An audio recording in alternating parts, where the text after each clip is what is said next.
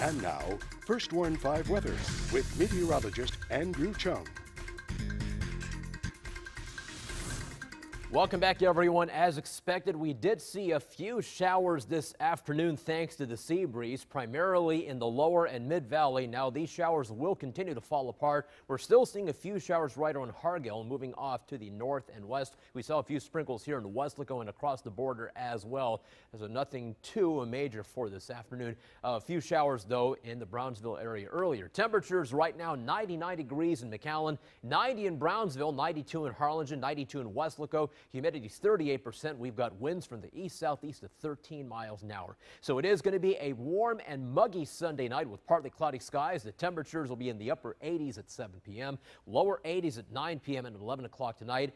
And there is a chance for some patchy overnight fog. We did see some patchy fog very early this morning in parts of the valley.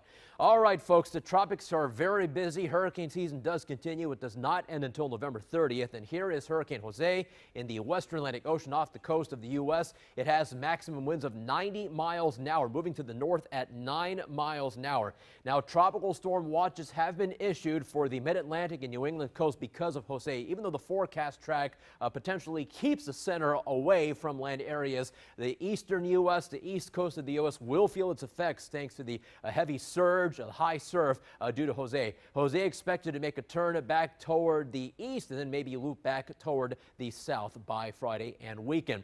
Lee is not a concern to us. Lee is expected to weaken further. It is a tropical depression. Maximum winds are 35 miles per hour. Should become remnant low perhaps by tomorrow or tomorrow night. But we are watching Hurricane Maria, and this is a really insult to injury for people in the Caribbean who have been hit already by Irma. And hurricane warnings already up for the northern Lesser Antilles because of Maria. So Maria right now is a Category 1 hurricane with maximum winds of 75 miles per hour, moving to the west-northwest at 15 miles an hour. Here's the forecast track. This is the official forecast track from the Hurricane Center. And look at this. It takes Maria right over Puerto Rico as well as Hispaniola and perhaps the southeastern Bahamas. At this point, it is still too soon to tell what impacts Maria might have on the mainland U.S. We'll have to keep watching here. But let me show you the spaghetti models, and they want to take Maria toward the northwest through the Bahamas perhaps, and then maybe more to the north. But keep in mind, these models could very, very well change once again. Back here in the valley, the southeasterly flow at the surface will continue. This model optimistic on some spotty showers and thunderstorms tomorrow at 4 p.m., especially for the lower and mid-valley. Things die down for tomorrow night. I think our rain chances are a little less for Tuesday. This model thinks there's a chance for some spotty showers at 2 p.m. on Tuesday. We'll keep in at least a 10% chance of rain on Tuesday, 20% for your Monday.